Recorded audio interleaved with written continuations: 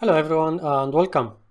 This is an extra part or an additional part that will be added to the complete course to manage G Suite.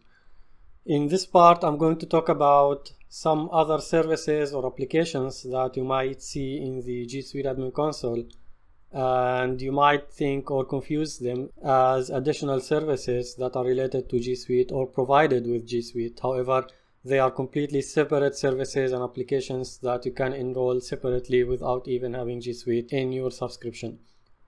So I'll start with the Google Cloud Identity Service or feature. And in this section, I'm going to cover 5 points or 5 topics. The first one of these is what is Cloud Identity. I'll give you an idea about what is this service, and then how is this service or offering is related to G Suite and to this course. After this, I will show you, or actually I will talk about when you need or how you should use the Google Cloud Identity Service, and I will talk about the use cases, not in specific, however, in situations or in scenarios where you want to utilize the Google Cloud Identity. After this, there are 2 demos that I want to show you.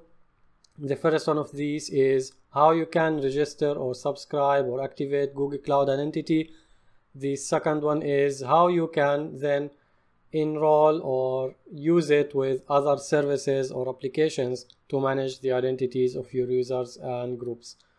Finally, before closing this section also, I will give you a few useful links that are pointing to the Google support site, where you can see a list of pre-integrated apps that will work out of the box with Google Cloud Identity, and then one useful link also on YouTube for the announcement and a showcase for Google Cloud Identity from Google Next 2017, which was last year, when they announced the Google Cloud Identity as a separate service to be offered to the Google customers.